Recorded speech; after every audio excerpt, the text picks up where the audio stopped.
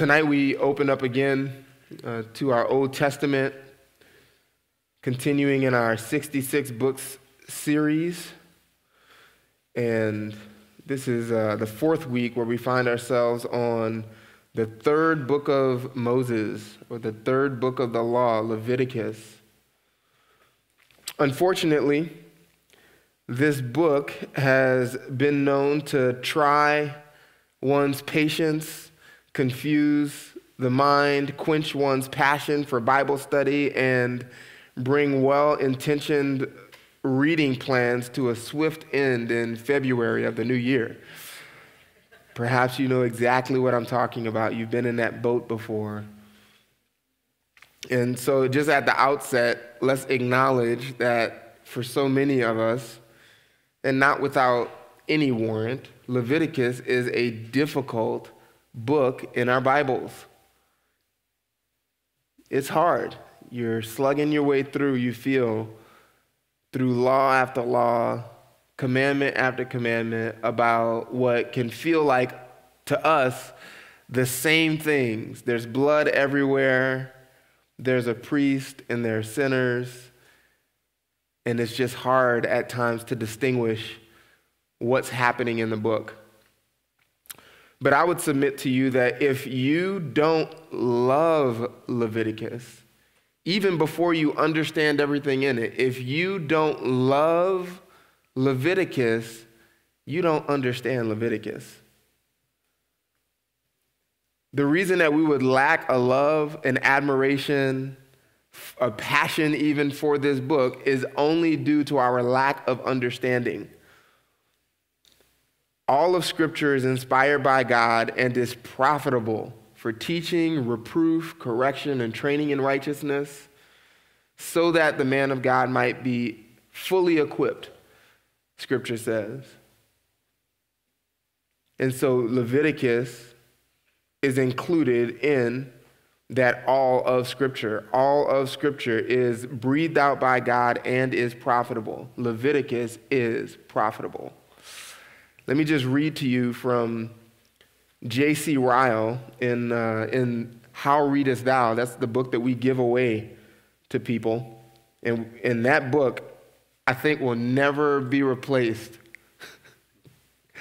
for the giveaway book. We looked for years, really. We're wanting a book that captured what our church is about. If somebody visits and never comes back, then what we give them for free, we want to capture really what we love most, and that is God as he is revealed in his word. And so that book is just a perfect summary of that.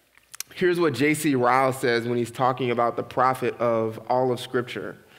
And I think this applies well to a book like Leviticus. He says, "Think not for a moment that any part of this precious book is not profitable. Think not that such portions as catalogs and pedigrees, as Leviticus, and the description of Ezekiel's temple are useless and without value. Believe me, it is childish folly to question the usefulness of any word in the Bible merely because our eyes at present do not see its use. Come with me and look for a moment at the book of nature, and I will show you things of which you do not see the use. Place yourself in imagination by the side of an Australian gold digging and observe the earth that is drawn up from its bottom. It is likely that your unpracticed eye will see nothing in that heap but rubbish and dirt and stones. And yet that very heap of earth may prove, on washing, to be full of particles of the purest gold. It is just the same with the Bible. We see but a little of it now. We shall find hereafter that every word of it contained gold." You should think of Leviticus this way. I'm convinced that a part of our lack of admiration, lack of confidence in the parts of Scripture that we don't yet understand as clearly as we would like is because we have yet to believe the parts of Scripture that we do understand clearly, Like what I just quoted from 2 Timothy 3, every scripture, all scripture is breathed out by God and profitable. If we would but believe that, even when we lack clarity on our own and come to portions of scripture that seem not clear to us, if we just held on to the truth that, yes, but this is profitable, then those fruit of scripture that don't seem clear to us would actually yield themselves more readily because we are coming to it with a believing heart. We should do that with the book of Leviticus. With that, let's just turn our attention to this book. I want to give you first the purpose of the book and then just briefly give you an outline of the book. As Ben discussed last week in the book of Exodus being given to us, or to that original audience, which is the same purpose that's been given to us, that men might know Yahweh in a unique way as the one who rescued his people from Egypt. That perfectly prepares us to land ourselves in Leviticus on the heels of Exodus. And here is what Leviticus is all about. Here's how I would summarize the purpose for which Leviticus was written. In anticipation of God's abiding presence among his people, Leviticus details the standard of holiness for maintaining close, favorable proximity to Yahweh, the only holy God of Israel. This is what Leviticus is doing. This book was written, as we will see, in anticipation of God's abiding presence among his people. And you could say abiding or earthly presence. This is about him dwelling on earth with his people. We'll see that over and over and over and over and over again in Leviticus. God is omnipresent. That word omni means being all present. He is present everywhere. Everywhere God is, meaning whatever he is in every single place possible.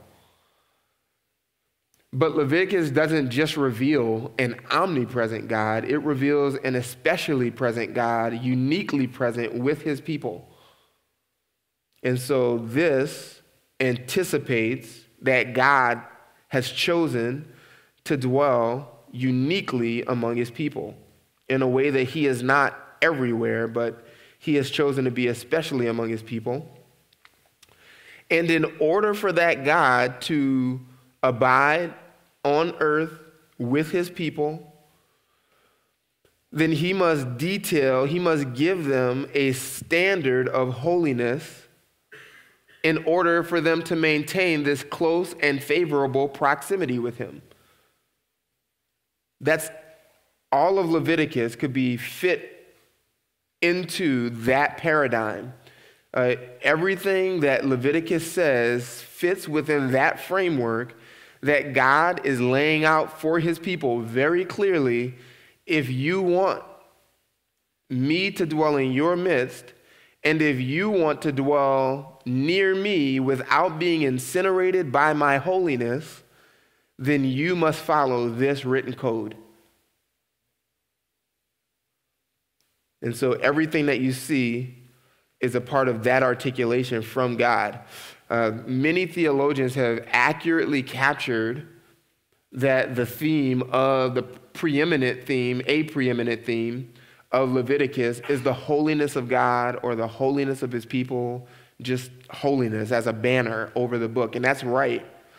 But I'm convinced that if you miss this dual element, besides the holiness of God and the holiness that he requires of his people, if you miss this other theme of God's presence or God's proximity with his people, then you really miss the point of Leviticus. The two have to go together. If God were just holy and his people, he's already revealed that in Exodus. That's not new information to the Israelites or to God's people. He's revealed himself as holy. What he has not revealed to his people until Leviticus is how that holiness will comfortably dwell in the midst of a sinful people. That's unique to Leviticus. That's why Leviticus had to be written in all of the laws. They don't know yet, how are we going to dwell near so holy of a God? And so both of these themes have to go hand in hand, God's presence as well as God's holiness. Just to outline, and I'm borrowing an outline from John MacArthur, what he gives in his Bible commentary, his whole Bible commentary, and then just with a slight emendation to what he's got there. Really, you could break Leviticus up into basically 5 sections, and you'll have them here on these major headings on the outline. First, it opens with laws pertaining to sacrifice. That's significant. And we'll see that and see why in just a second. The book opens with laws about sacrifices, and there is blood absolutely everywhere.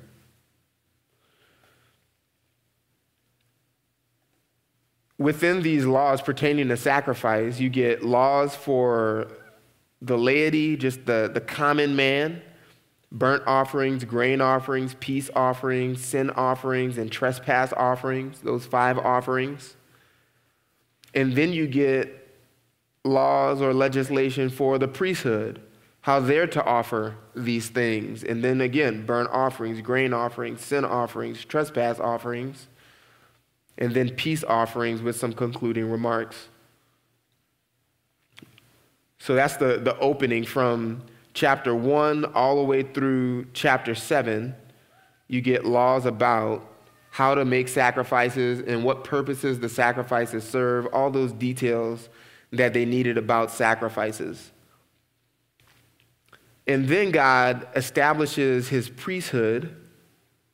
He has Moses set up the priesthood and then do sort of a handoff to Aaron and his sons. That takes us from chapters 8 through chapter 10. So we get the ordination of Aaron and his sons, as well as the first sacrifices for them. And then his sons famously botch their first attempt at offering a sacrifice. God kills them, we'll see in chapter 10, for wrongly offering sacrifices outside of what he's prescribed. And then we get in chapters 11 through 16, basically the prescriptions for uncleanness, or you could say 11 through 15. I would argue that 16 is not in the same vein as the prescription for uncleanness, but 16 is holds a unique place in Leviticus. After these prescriptions for uncleanness, dealing with unclean animals, uncleanness of childbirth, uncleanness of diseases in chapter 13, uncleanness of diseases in chapter 14, or how to cleanse those diseases in 14, and then uncleanness of certain discharges in 15.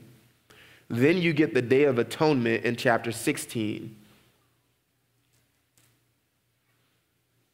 And that was that all-important day, Yom Kippur, when the sins of the nation would be covered in one fell swoop, confessed by the priest, and then expiated by the priest,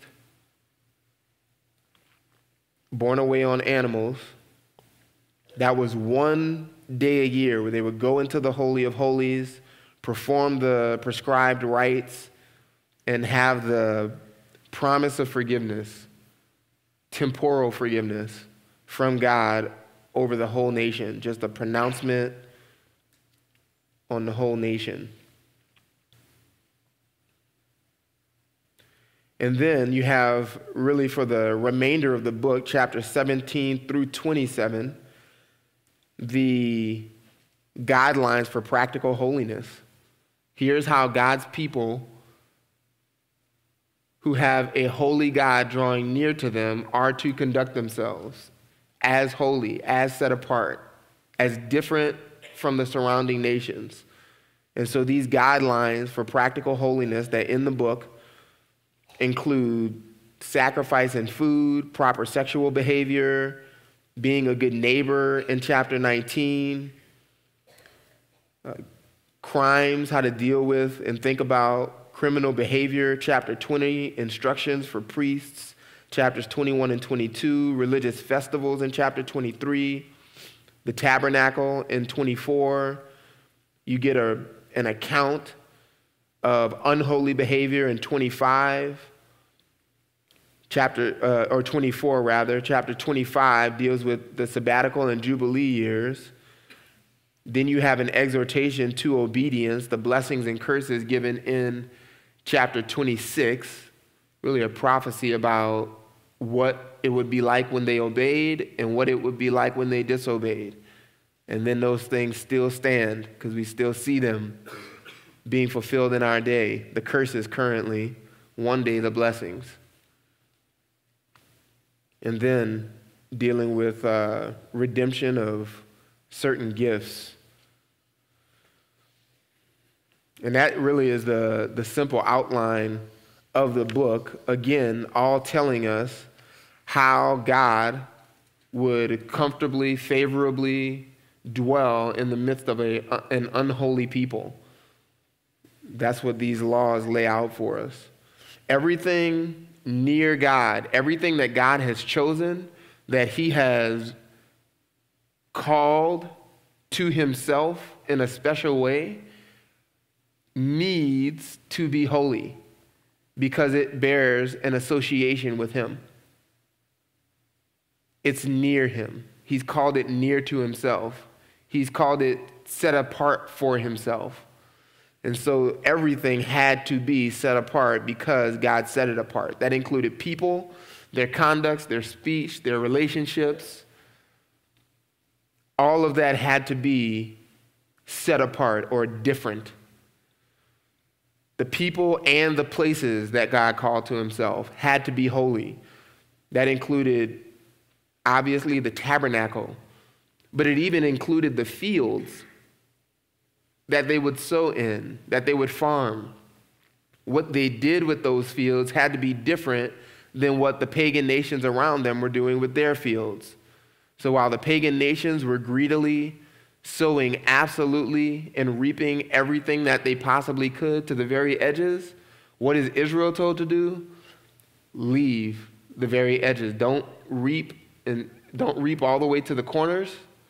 Instead, leave it for those who don't have, proving your own generosity, that you're trusting God to provide for you, and that you're caring for those who are destitute, widows, orphans, strangers, those who are poor. When your olive or grapes fall to the ground as you're picking them off the vine, you don't pick them up, you leave them for people to come behind who are willing to work and gather them. That's different. You don't sow two of the same crops in the same field, Leviticus 19. That's different. All of those bear a mark, bear resemblance of holiness. It's just different. It's set apart. When the nations look in, we don't see that happening anywhere else. And that's the point. Everything had to be holy. Even certain times, not only people, places, but the times. God made certain times of the year holy in Israel. The certain days, every seventh day, Saturday, a Sabbath. Every seventh year, a Sabbath, the land would have rest. Every 50th year would have rest. Again, showing the same things. You're not going to work your land for a whole day, and then for a whole seventh year, you're not going to worry about working your land. And then every 50th year, the year of Jubilee, you're going to clear all debt. It's not a principle for America, but Israel employed it. It's not about student loan forgiveness or things like that, contrary to popular belief in our day. But those things governed Israel and made them holy to the other nations. The other nations would look in on that and go, no God is as wise as their God. We don't have a God providing for us when we're not working our land. They do. We don't worship a God who requires that kind of generosity of his people. They serve a generous, kind God who even is willing to associate with the lowly. He cares for the orphan. He cares for the widow. He provides for them and does justice on their behalf when they have no one else to. That is God, a holy God.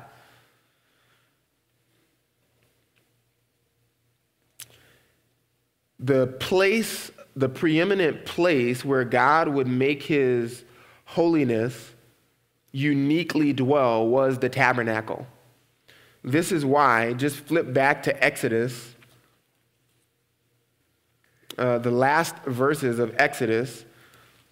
In chapter 40, this is where Moses leaves off in the Exodus, is with this amazing event once the tabernacle is erected. Now, if you're following the narrative, Moses breaks at chapter 25, and all the way from chapter 25 to through chapter 31, he has been detailing the pattern given to him for this building, for this tent. That many chapters dedicated to specific dimensions, all of the details. This is the instruction, the IKEA instructions, right? Except they have words, not just pictures. Moses was shown a picture, the pattern that I will show you, mirroring something that only God had access to in heaven, and he is describing in specific wording the dimensions of everything that's used in worship. That many chapters. Not even creation gets that many chapters. Creation gets 2. We have this many devoted to the tabernacle. There's a pause, there's a break after those instructions are given. Chapters 32, 33, 34 are the golden calf incident when they transgress the law so soon after it's been given, after they committed to obey it. And then Moses intercedes, pleads for God to be with them, the corporate seed, not just me, Moses, but all of us together. That's chapter 33. And then 34, the promise, the assurance that he will indeed dwell with his people without incinerating them along the way into the promised land. And then you pick up again, chapters 35 through 40 is the construction of the tabernacle, the making of everything. Some of you know this because you have failed on your reading plan at the end of Exodus. It's the giving of all of those specifications and then the detailing of them making it all. And then we see repeated, and they did everything as God had told Moses. So Moses was faithful, the people obeyed, he oversaw all of the erection of the tabernacle until this very event happens, Exodus chapter 40, verse 34. Then the cloud covered the tent of meeting, and the glory of Yahweh filled the tabernacle, and Moses was not able to enter the tent because the cloud had dwelt on it, and the glory of Yahweh filled the tabernacle. Now, throughout all their journeys, whenever the cloud was taken up from over the tabernacle, the sons of Israel would set out, but if the cloud was not taken up, they did not set out until the day when it was taken up. For throughout all their journeys, the cloud of Yahweh was on the tabernacle by day, and there was fire in it by night in the sight of all the house of Israel. This miraculous theophany, as it's called, this appearance of God in cloud by day, in fire by night, everybody's able to see. This was the center of everything they did socially, religiously. This was the center of Israelite life. When God's presence removed from the tabernacle, they packed it up and they went on the move. When God stationed himself in a certain place, they settled down and set up the tabernacle. This is even detailed for us in Numbers. Just flip over again past Leviticus now to Numbers chapter 2. And you'll see that even the arrangement of the tribes were all situated based on where the tabernacle was erected. Numbers chapter 2, verse 1. Now Yahweh spoke to Moses and to Aaron, saying, the sons of Israel shall camp, each by his own standard. With the banners of their fathers' households, they shall camp around the tent of meeting at a distance. So this tabernacle, this tent of meeting, it was the meeting place where Moses would meet with Yahweh.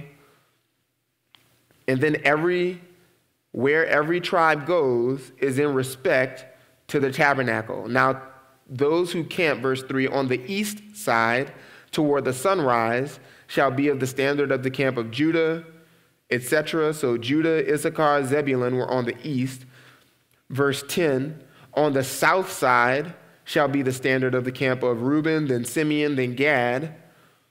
Verse 18, on the west side shall be the standard of the camp of Ephraim by their armies and the leader of the sons of Ephraim, and then Manasseh, and then Benjamin.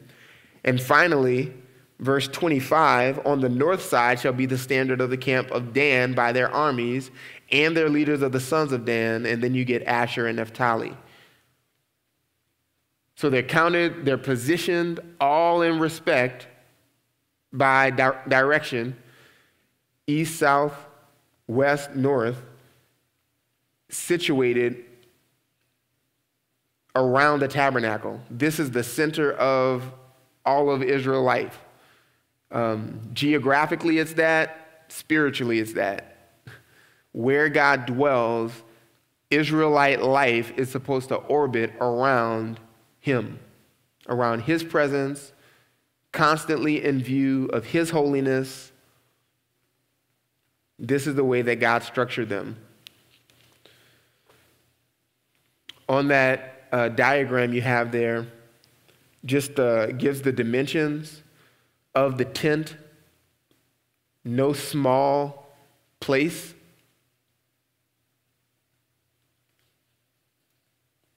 Every time there's a mention made throughout the book about God's presence, it's significant because the tabernacle is in view. Just like at the end of Exodus, God came to dwell with his people.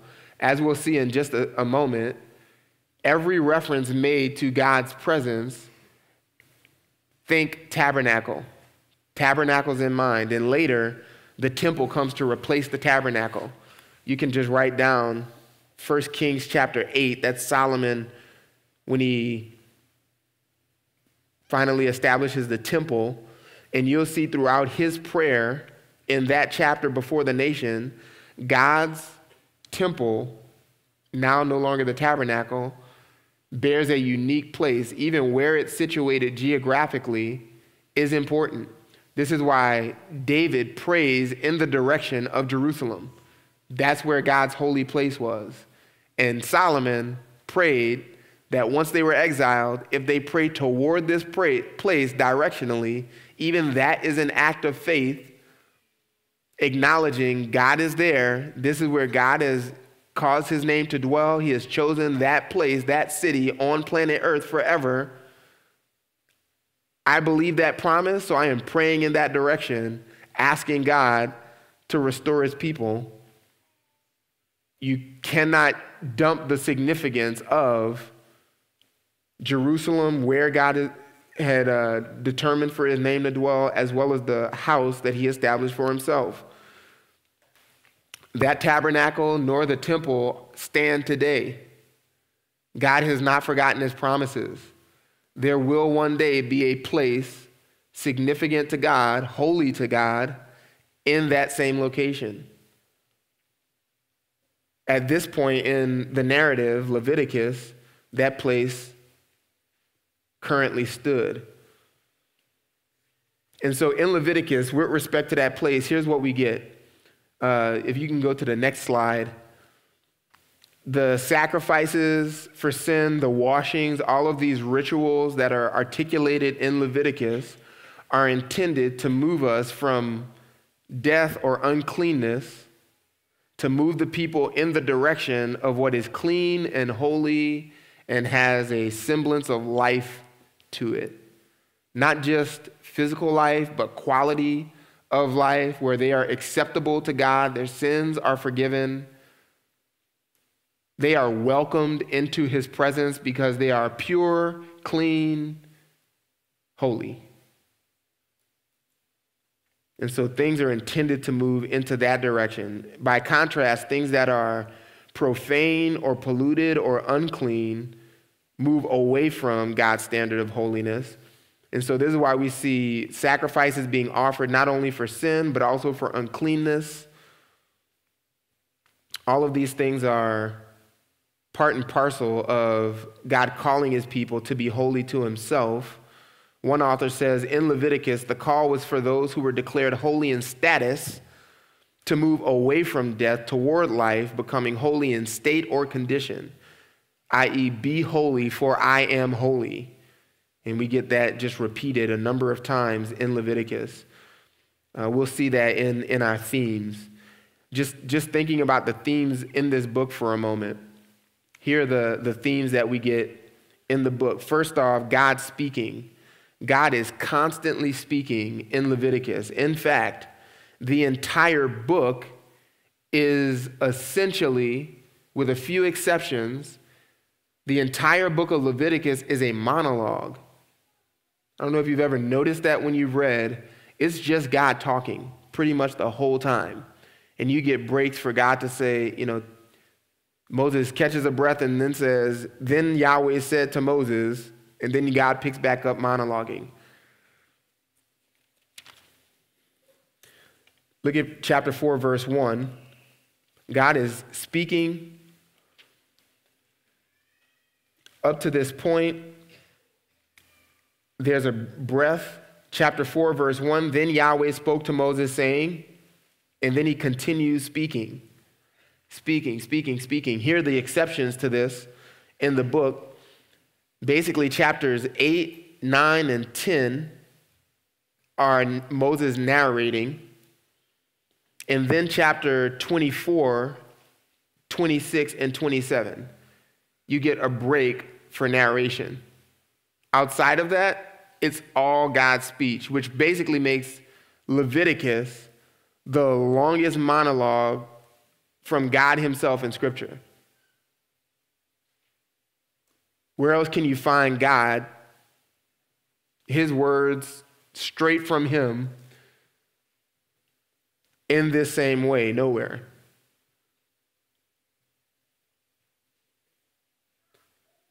God's attributes, just to call attention to two attributes that just take up a significant theme in Leviticus, and this is what we've already mentioned, his presence and his holiness. His presence and his holiness.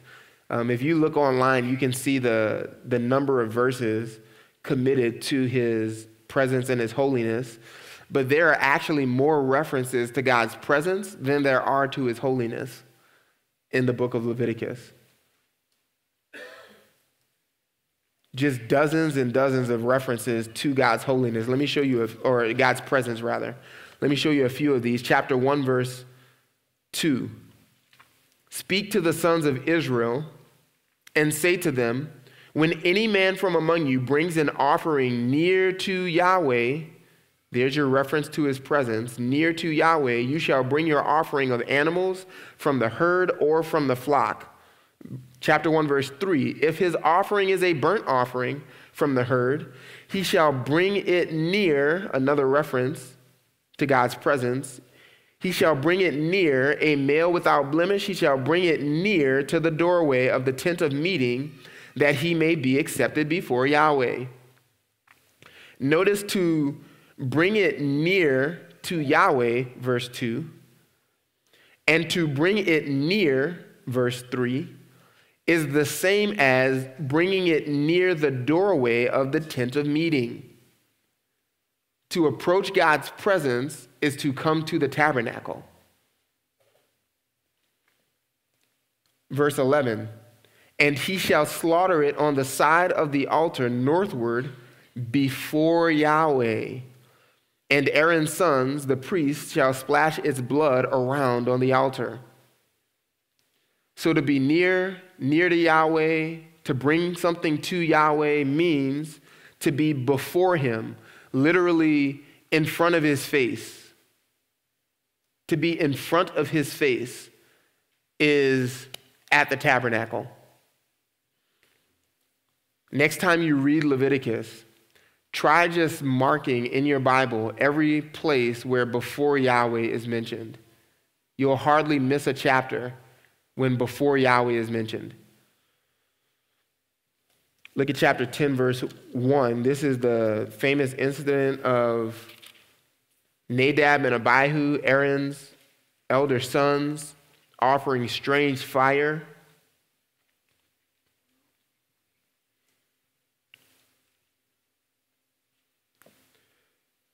They come to worship God, but outside of his prescribed means, and they die for it.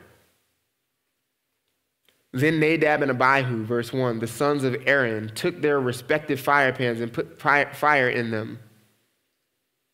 Then they placed incense on it and offered strange fire, here's your word, before Yahweh, which he had not commanded them. And the fire came out from the presence of Yahweh and consumed them, and they died before Yahweh. Notice, before Yahweh, the presence of Yahweh, before Yahweh. To be in front of his face is to be in his presence. To be before him is to be in his presence. And anyone in his presence had to be holy by his standard, by the God-ordained, God-prescribed means. They had to worship him. Anything outside of that was worthy of death. And so fire comes out from his presence and consumes them. Look at verse 3. Then Moses said to Aaron, it is what Yahweh spoke, saying, by those who come near me, I will be treated as holy, and before all the people, I will be glorified. To glorify God is to treat him as holy. This is what must be done by the people, by his priests. That has direct application for us. To not regard God, to not treat him as holy, to not worship him as he has prescribed. That's not just coming here in a place gathered corporately on Sundays, but to not regard or treat God and uphold him as holy in your own thought life. To not do that before other people publicly. This is to not glorify him. And as we see here with these two men, each of those sins, aberrant thoughts, aberrant words, sinful motives, sinful deeds, all of those things are worthy of death. To be an improper worshiper, the penalty, the worthy penalty, is death.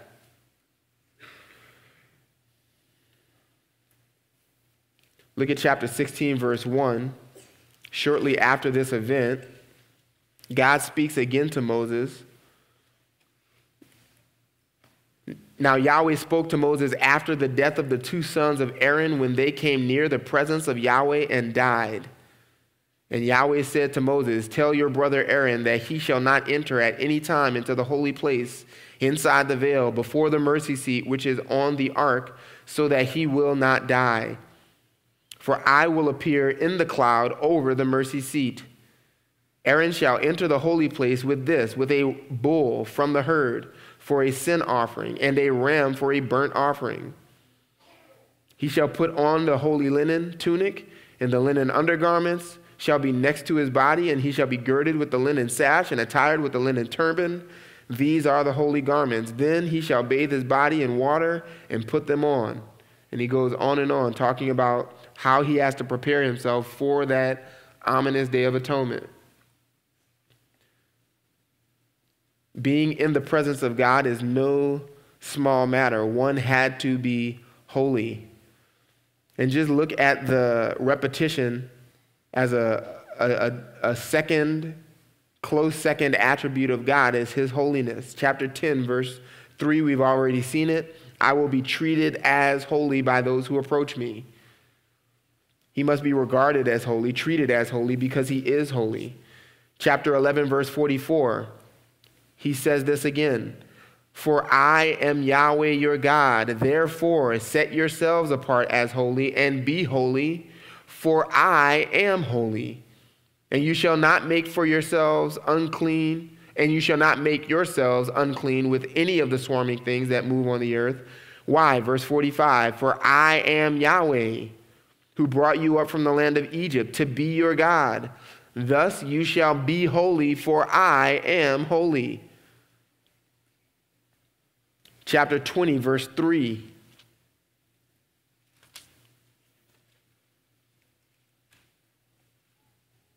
He says, I will also set my face against that man and will cut him off from among his people, because he has given some of those who are his seed to Molech, so as to defile my sanctuary and profane my holy name. Again, God is holy. His name, his reputation or character is holy. Verse 26 of the same chapter, again, God's holiness. Thus you shall be holy to me, for I Yahweh am holy, and I have separated you from the peoples to be mine. So this theme of God's presence, God's holiness, are so prominent in Leviticus. They go hand in hand. And again, as we've just seen, that another theme, the fourth one that's listed on the outline, his saying, I am Yahweh, I am Yahweh, I am Yahweh, just time and time again. All of the laws that he is laying down only matter because of who he is. The standard of holiness matters because the one who's giving it is himself holy. And so he constantly draws their attention back to his person, to his name. I am Yahweh. Just look at chapter 19, verse 3. Obedience to parents matters for this reason. Every one of you shall fear his mother and his father, and you shall keep my Sabbaths. Why? I am Yahweh your God.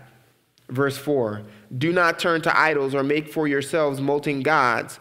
I am Yahweh your God.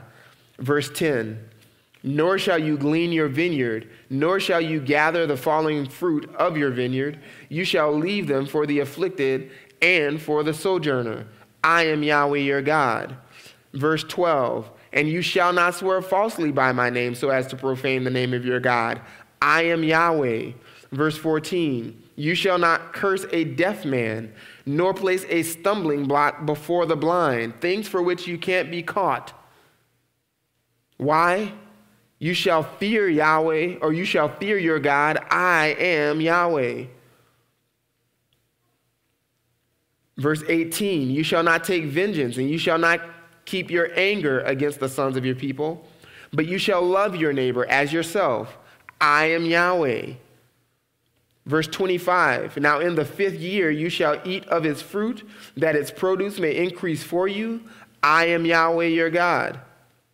Verse 28, and you shall not make any cuts in your body for the dead, nor make any tattoo marks on yourselves. I am Yahweh. Verse 30, you shall keep my Sabbaths and fear my sanctuary. I am Yahweh. Do not turn to mediums or spiritists. Do not seek them out to be defiled by them. I am Yahweh your God. You shall rise up before the gray-haired and honor the aged, and you shall fear your God. I am Yahweh. You can write down next to verse 32, 2 Kings chapter 2, verse 23.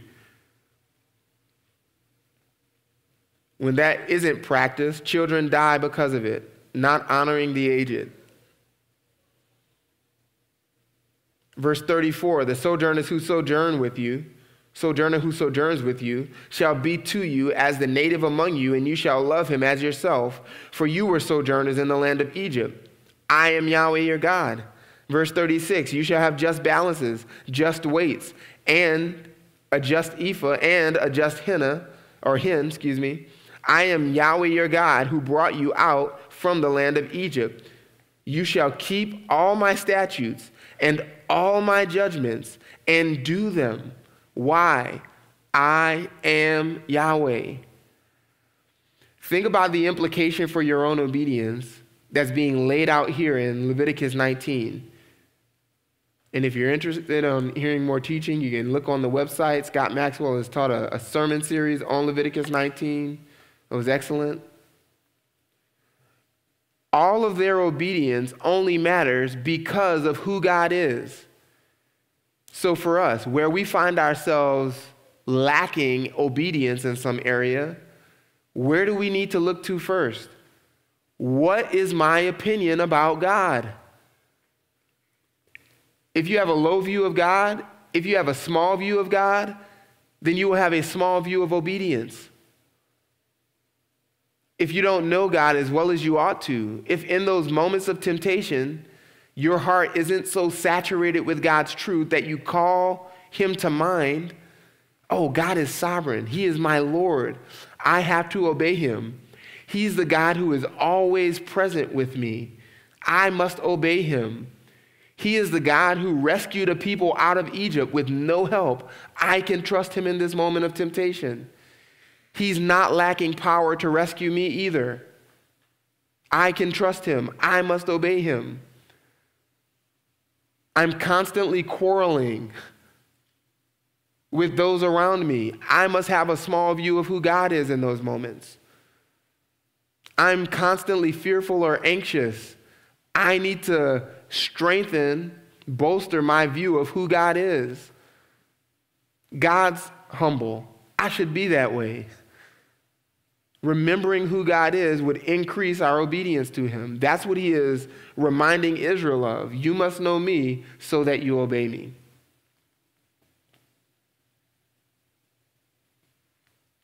Lastly, the third theme I just want to draw our attention to is that of atonement. Atonement. To have a covering for sin so that the one whose sins are being covered is clean before God and forgiven. That is what is provided for. That's what's in view when it comes to atonement. Atonement had to be made for sins and for cleansing for the sake of purity. And so from the outset of the book, atonement, this covering that cleanses the worshiper from sins, is in view. Chapter 1, verse 4. The priest shall lay his hand on the head of the burnt offering, that it may be accepted for him to make atonement on his behalf. Or the sons of Israel would bring these burnt offerings from the herd. And as the one who brought the offering laid his hand on the head of the burnt offering, it was so that he would be accepted when atonement was made on his behalf. That's the goal, acceptability before God. Chapter 7, verse 7 reiterates this. The guilt offering is like the sin offering. There is one law for them. The priest who makes atonement with it shall have it. So again, here we see atonement had to come through the priest. Chapter 8, verse 34.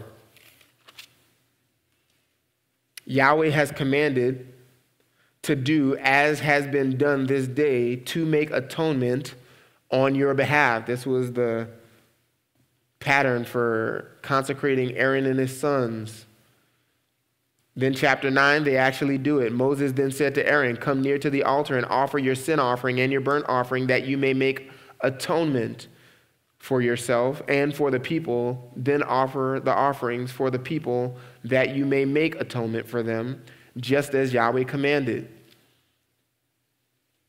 Even if we skip ahead, chapter 23, toward the end of the book, we see atonement still in view.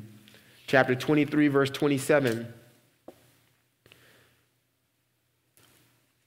Yahweh spoke to Moses, saying, on exactly the 10th day of this 7th month is the day of atonement. It shall be a holy convocation for you, and you shall humble your souls and bring an offering by fire near to Yahweh. And you shall not do any work on this same day, for it is a day of atonement to make atonement on your behalf before Yahweh your God. Chapter 25, verse 9. Again, atonement in view. You shall then sound a ram's horn abroad on the 10th day of the 7th month, on the day of atonement. You shall sound a horn all through your land. This acceptable, this means of acceptability before God, necessary for sinners. They needed a priest to make atonement so that they would have atonement. They would have this covering, cleansing, so that they would be acceptable before God. One last thing to just mention, as you read Leviticus, the proper way to read Leviticus, some have made much about seeing Christ in all of Scripture, as it's said. We can, in a sense, see Christ in Leviticus. But readers would do well to take the words of Leviticus at face value and avoid attempts to discover Christ in every minute detail of the biblical text. The meaning of the words of Leviticus in this current church age are the same as when Moses first penned them. And that's important. There are volumes that have been written about how the dimensions of the tabernacle or the material with which they were made, the tabernacle was made, show Christ in some way. You know, you get this detailing of the joints that are supposed to fit the frames together, and Christ in some way is in that detail. And so people resort to weird numerology and reading things into the numbers or the dimensions. There's really no need to do those things. God gave Moses a pattern. Moses copied the pattern as articulated by God. But there are principles that we see that help us appreciate the person, work, and offices of Christ. Just for example, God's holiness, as one first principle, God's holiness cannot be approached by unholy sinners. That's a principle that we see so clearly on the pages of Leviticus. God is holy. Unholy sinners can't approach him, can't be near him, can't be in his presence. So what does that do for the New Testament reader looking back? How should we be instructed? We should receive that instruction. And since we have a mediator now this side of the cross, therefore we can appreciate Christ, the perfect Son of God, who must mediate on our behalf. You see one principle in Leviticus, that God can't be approached by unholy sinners. And so we should appreciate, that should increase our appreciation for Christ, who mediates for us, who makes us acceptable by removing our sin, expiating our sin at the cross, justifying us, declaring us righteous, imputing our sin to him and his righteousness to us by virtue of a blameless account, and making it so that we now can approach him. Let me just read from Hebrews. The author of Hebrews just so well picks up on this without changing any Old Testament meaning.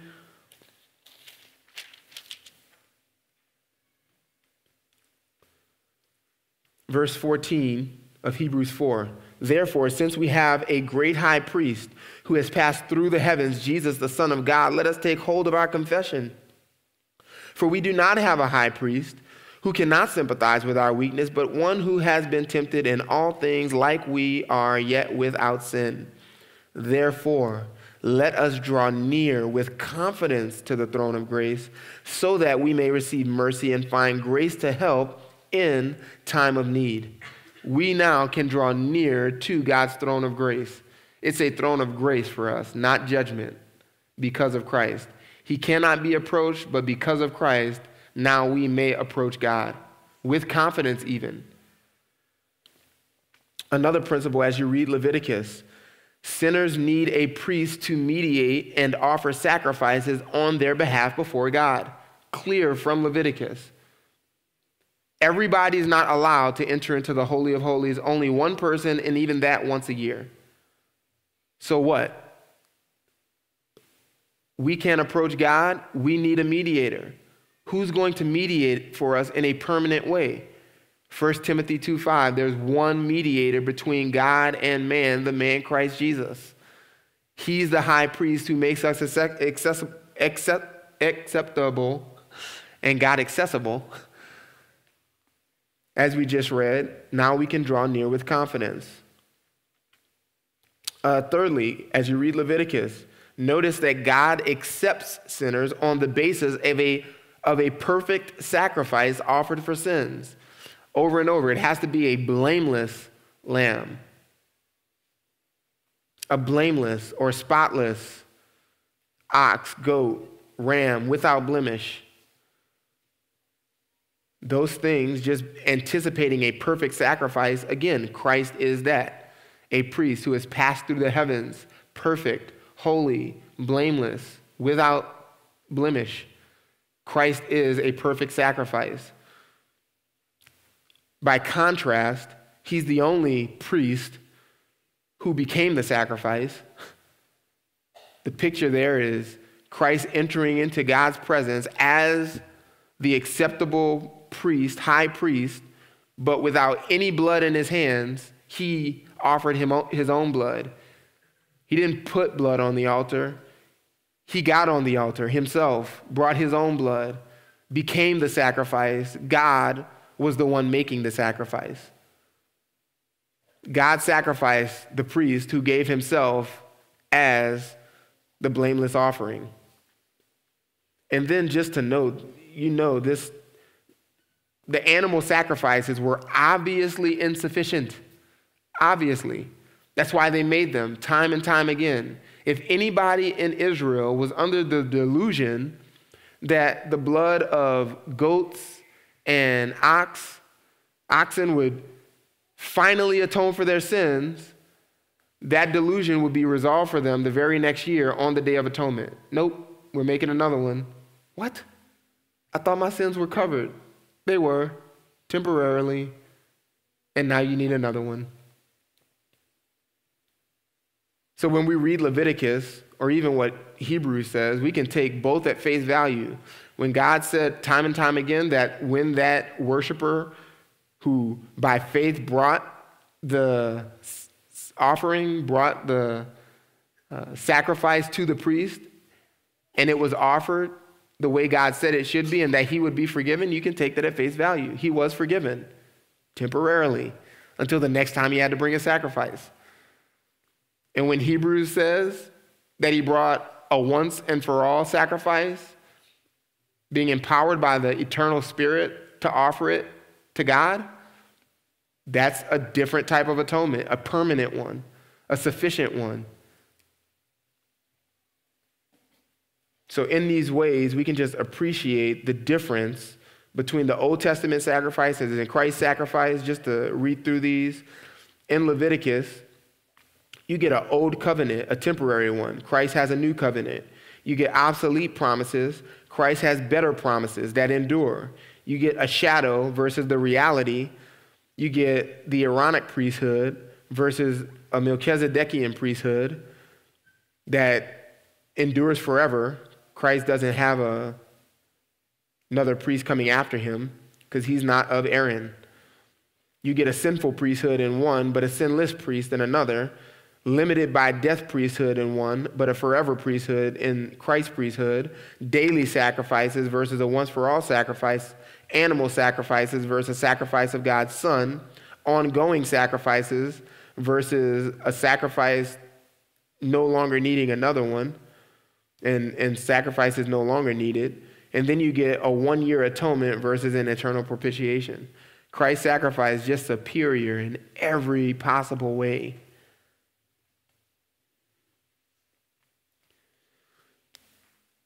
Three things Leviticus should do for us. It should make us recognize the